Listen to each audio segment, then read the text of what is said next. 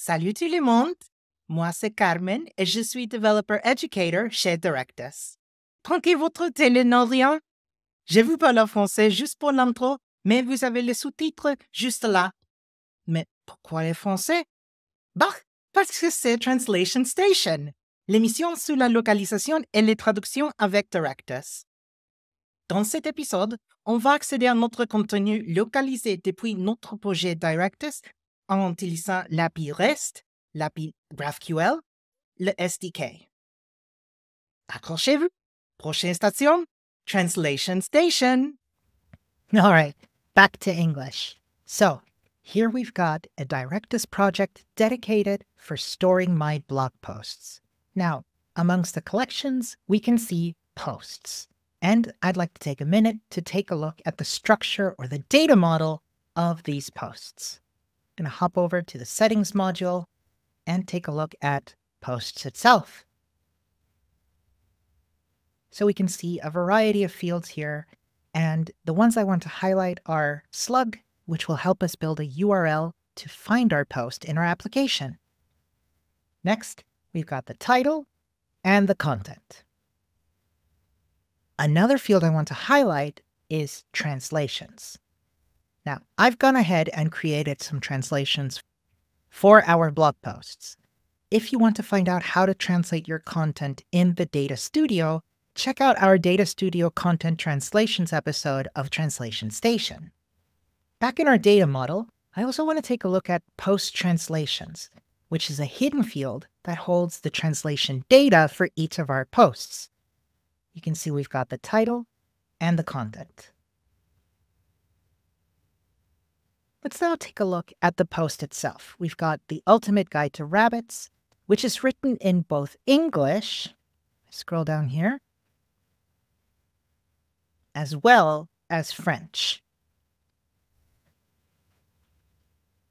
So I'm going to show you how you can build an application to retrieve translations of your blog posts. So what we have here is an application written in Nuxt, which uses 3 ways of accessing our translated blog posts. One is using the Directus SDK, one is using the REST API of our Directus project, and the last is using the GraphQL endpoint of our Directus project. I'm going to give you a short tour of this Nuxt application.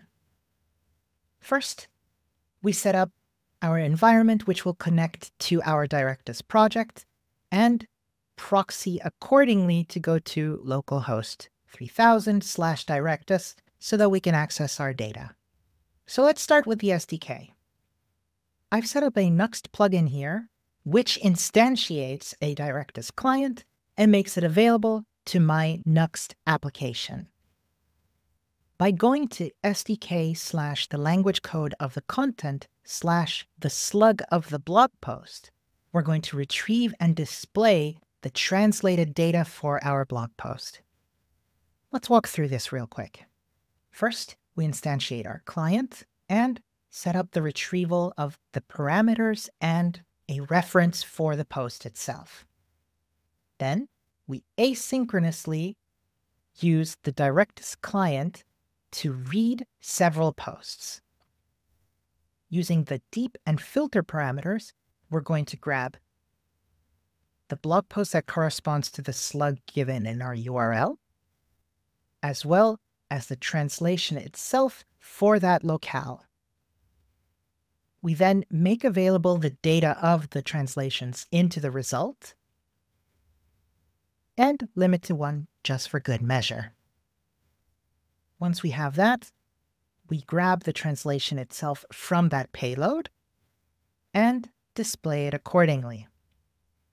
Let's take a look at it in action. So here we are. We've gone to localhost 3000 in my running Nuxt application /SDK/ENUS, that's for English, /the Ultimate Guide to Rabbits. And that gives us my blog post.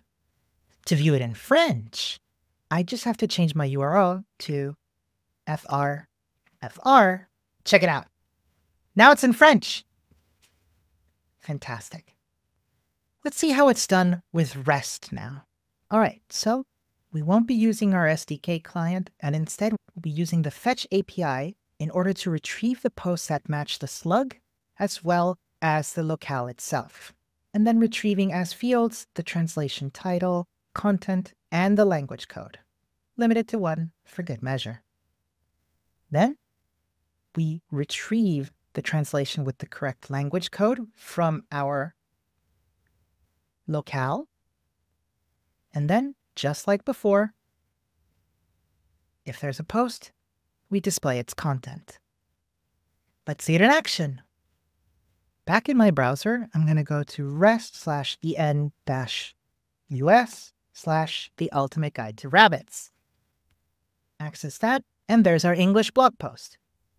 And for French, fr-fr. And there we go. All good and in French. One more. Let's look at GraphQL. So, just like with the REST API, we'll be using fetch to grab the GraphQL data. First, we'll build our query, which will filter out the posts by slug and specifically filter out the translations by the language code, alongside that translation's title and content. Then, we make a request to the GraphQL endpoint of our Directus project, and then set that post value to have that translation data. Then, just like before, if we have a post, we go ahead and display it. Let's have a look. All right, back in our browser, let's go to graphql/en-us/the ultimate guide to rabbits. And there we go. There it is in English. Now let's try it in French. Wonderful. So that's the 3 ways we can access our translated data from our Directus project's API. All right, well, there you have it. How to access your translated content from Directus using our APIs and SDKs. But that's not the only stop on this translation station journey we're on.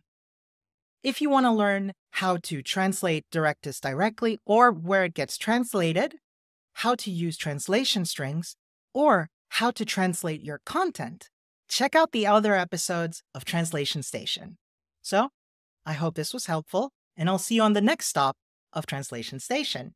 Bye for now.